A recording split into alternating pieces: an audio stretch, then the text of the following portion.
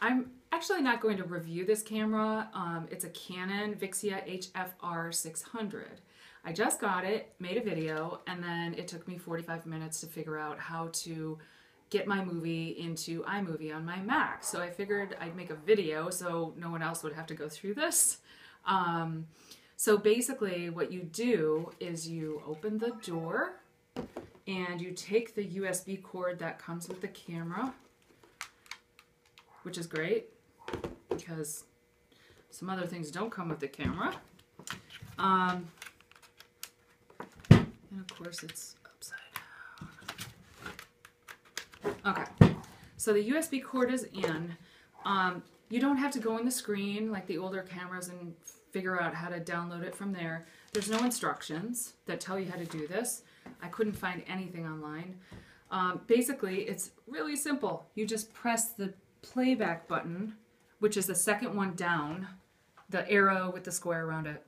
And when you press that, it will import your anything on the camera into iMovie for you. It's really simple. You don't have to go into Finder. If your computer's not picking up the camera, you probably need to update your computer software because it does take fairly new software. So there was another thing about the camera. When it showed up, it did not have the a disc, so I couldn't make movies. I think that you can probably take photographs with it, but you can't record movies without buying a card, and the camera does not come with one. Actually, the one that I picked, I'll show you what that is because it took me a while to figure that out too. I actually got mine at Best Buy. They were on sale. A 64 gigabyte, 80 megabyte Ultra Plus scan disc. So, and that's a pretty good, I mean, it holds enough for me. And we made quite a few videos.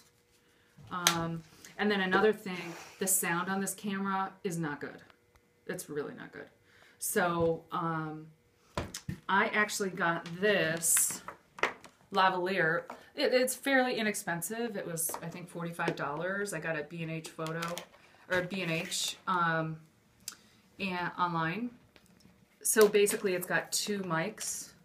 You can get them with one mic as well, but I think it's 20 feet, 10 or 20 feet long, maybe just 10.